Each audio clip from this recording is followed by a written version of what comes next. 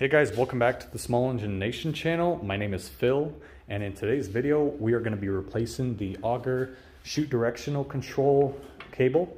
As you can see, this one still works, but what I have trouble is in the winter time when I'm actually snow blowing snow. I take it with me to my route, and what happens is water gets in here and it freezes the cable from moving. As you can see, I had to bend it and unbend it and pull it out, and it's just so frustrating when it freezes up on me like that. And the reason why it freezes is because it's actually missing a weatherproof cover, and that ripped off a while ago, and I didn't think that that would actually affect anything, but that's why those covers are there. So we're actually going to replace the cable. I did buy an OEM one off Amazon. Let's go ahead and tear into this packaging here. I'm going to go ahead and open it up. And this is the weatherproof cover that I was talking about. As you can see, it's just a rubber piece. What it does is it protects the cable from actually being exposed to the water and ice and whatnot.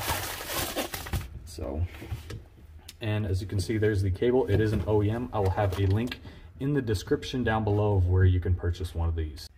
So in order to remove the cable, we'll do the front end first. What I like to do is simply go ahead and pull this all the way forward, and usually you have no issues removing the little end piece here. And as you can see, we are having a little bit of an issue just sliding it out. So what we're gonna do, hey, there you go.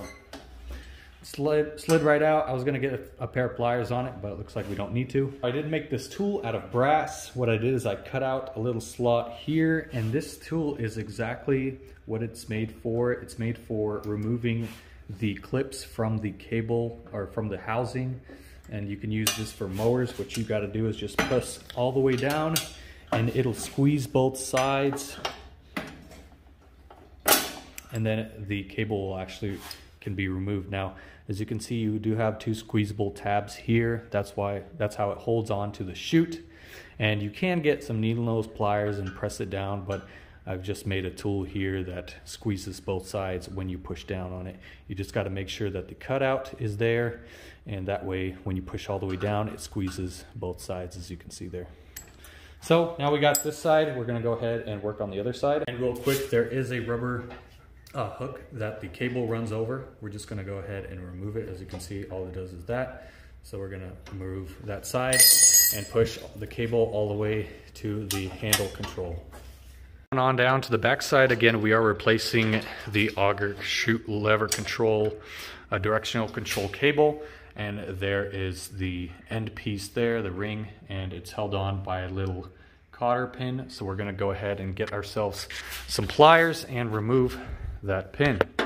Now basically it's pretty easy on how to remove a pin. I'm sure you guys know what you can do. I'm going to try to do this one-handed with a pair of needle nose pliers. Okay, I got one side. Just pull the rest out. And now you can simply take the ring off. And then this should be able to slide out, but it is locked into place. So we're just gonna get our, I believe it's a 1/2-inch wrench, but I will make sure when we go ahead and loosen up the nuts. So it does take a 1/2-inch wrench. We're just gonna go ahead and remember the point of how many threads you have out here, because that will be important when you go ahead and install. And I think this cable might be slightly unadjusted, so we're going to go ahead and just adjust it while we're at it. So let's go ahead and loosen up this nut here. That should be able to free up the connection. So now we can take the whole cable and take it all out. If you have done all the parts of the removal, there's your old cable. And what I always do with cables is lay them out, and just to make sure that they are the same size, and I have already checked, but these are perfectly the same size, same OEM part number. This is not an aftermarket cable. So if you use my link that I have in the description, you will get yourself an OEM Ariens part number cable. So go ahead and check that out in the description. So there's two nuts right here on the end that we're going to install first. I'm just going to loosen them up, but I'm not going to touch this bottom one here. I'm just going to let it be. And what we'll see is we're just going to install it first and then tighten up the nut. Just snug it up for now. Go ahead and grab your ring and also the pin that you removed to hold that ringside cable in place. So like so. Again, we don't need to tighten this up a lot, just make sure it is in place. We're gonna run our cable all the way to the back side here, and remember to hook it on to the bottom hook right here. And you can go ahead and bend this hook in a little bit. It is metal, it's got a rubber coating around it. And now we can simply go ahead and install this end. This is how you do it. You just push this rubber up, put the cable through, and then clip the metal clip inside. Like so, just push it and it'll pop open the clips and hold into place. So now we just need to install the cable.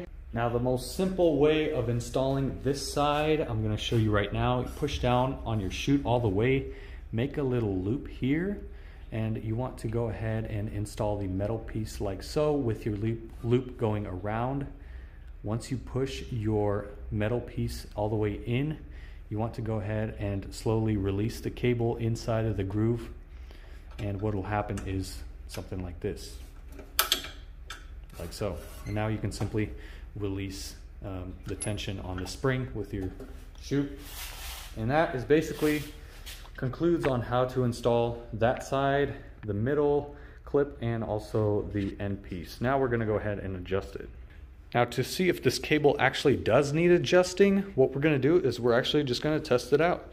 So again, we are going to decrease the directional control. So we're gonna take this cable or knob to the left, and we're gonna go all the way up, and we're just gonna see if it will make the directional chute go forward or down, push down or forward.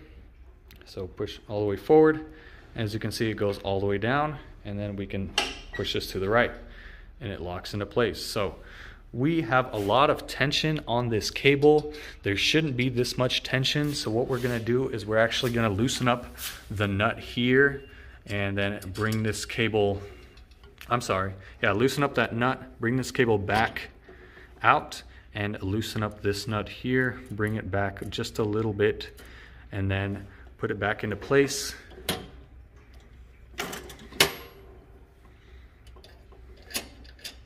And now if we bring this back, it goes all the way back. And if we bring it forward, as you can see now, it's bottoming out, and it's actually gonna be shooting your snow parallel with the road. Now we can go just a little bit farther down, but I do not like to run the snow blowers like this because I find no need to bring them all the way down like that. I like to keep them parallel. With these bigger snow blowers, you're more than likely gonna be shooting some snow across the road or across a fence or something like that. But if you do need to make more adjustment to bring that directional control farther down, you do have a few more threads to work with, but I find it pretty safe here. Just for my application, that's where we're gonna hold on to and be there. So we're gonna go ahead and take our 1/2 inch wrench and tighten up the nut there. You don't need to torque it down. It just needs to be held into place. The back one obviously tightens up as well. So that's basically how you change out a chute directional control cable on an Ariens 1130 DLE snowblower. I hope you guys enjoyed the video. Let me know in the comments down below if you guys have ever replaced one of these. And if not, I would appreciate if you hit the like button if this video was helpful and informative. And also be sure to subscribe. We do have some more tool videos coming out, some more small engine repair on the way as well. And also we do have a podcast where we talk about starting a small engine repair business, the basics, the problems, the prices and whatnot. So hope you guys enjoy. Again, subscribe if you haven't already. And in the meantime, take care. Have a wonderful day. And just real quick, I forgot to mention, you can go ahead and slide your rubber all the way down to the clip, so that way no water actually enters into the cable. All right, take care, bye.